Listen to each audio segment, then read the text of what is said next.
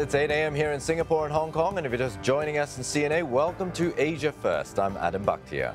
And I'm Avril Hong with what is trending and shaping the business day in Asia. Here are your headlines.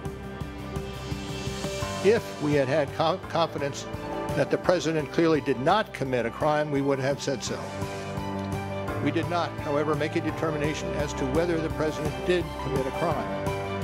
U.S. Special Counsel Robert Mueller makes his first public remarks since concluding his investigations, and they have led to fresh calls to impeach the president.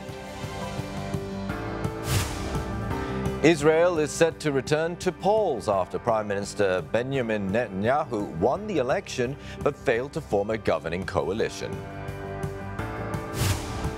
The Pentagon briefs Congress on reducing reliance on Chinese rare earth minerals after Beijing's trade war threat. We have certainly got a lot of ground to cover in the next couple of hours on Asia First today. Also up ahead, Thailand's pro-army party struggles to cement a coalition after no party managed to win an outright majority in the 500-seat lower house.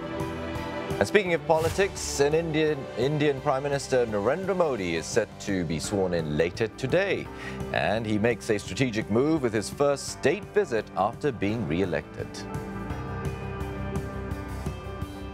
Well, 7 South Korean tourists are confirmed dead after a river cruise boat capsized in Hungary. Now, the boat carrying 34 people on board on the boat sank, in the Danube River in the capital of Budapest. South Korea's foreign ministry says that 33 of its nationals were on board and 19 are still missing. Now, according to initial reports, the boat collided with another vessel and sank late Wednesday night. The police and ambulance say several have been taken to hospital. Search operations are underway, but difficult due to heavy rain and river flooding with strong currents.